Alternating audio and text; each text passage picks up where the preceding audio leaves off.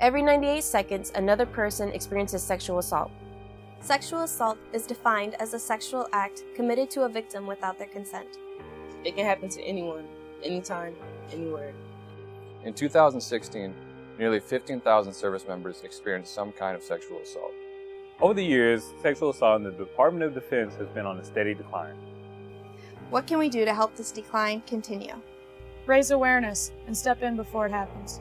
Together, we can help advance the Armed Forces mission by developing a culture where these negative behaviors are not tolerated or ignored, and where offenders are held accountable.